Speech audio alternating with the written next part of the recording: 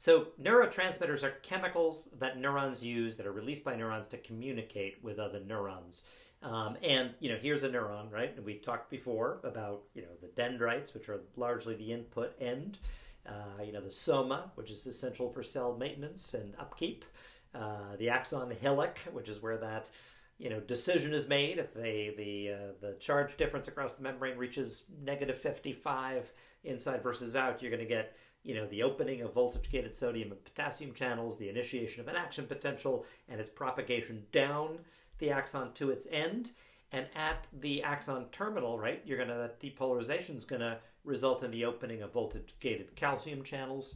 The interaction of calcium-activated chemicals with the docking complex that holds the vesicles close, right, to the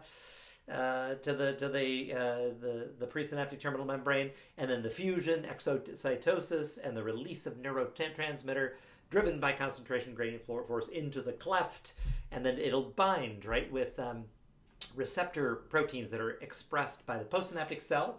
Let's say on the dendrites, right, for example, if there's an axodendritic synapse.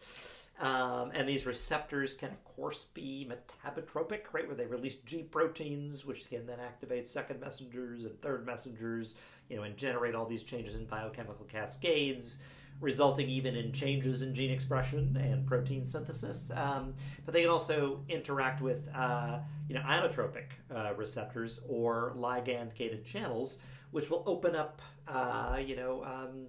channels within the structure of those receptors and allow for sodium or potassium or calcium and alter the membrane polarization, either depolarize and excite the neuron or hyperpolarize and inhibit.